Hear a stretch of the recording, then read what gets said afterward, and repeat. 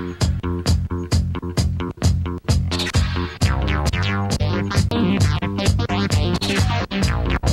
name is Greg Kerr.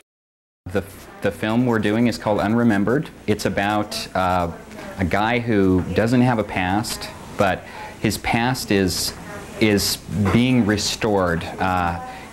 As we move along in the present of the movie, more of his past keeps unfolding. 1 year, 2 years, 3 years. And as his past keeps unfolding, it starts affecting the lives of everyone around him.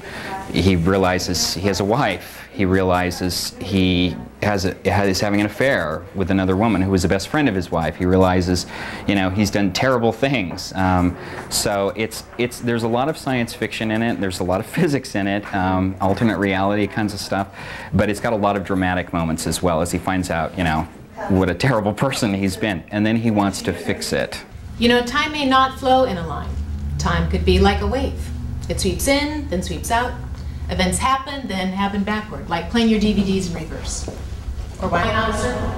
Time could be like a circle, as the Hindus say. We continue in a repetitive cycle from one reality to another. This moment could repeat. My life is a mess. I can't stop this. Why not?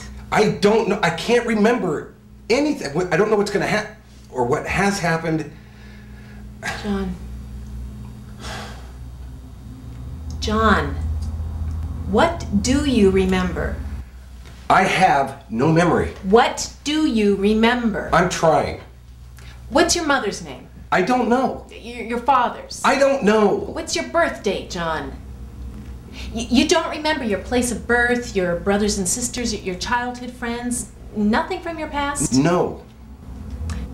Okay, so the real question is, what's the thing you remember from your farthest past?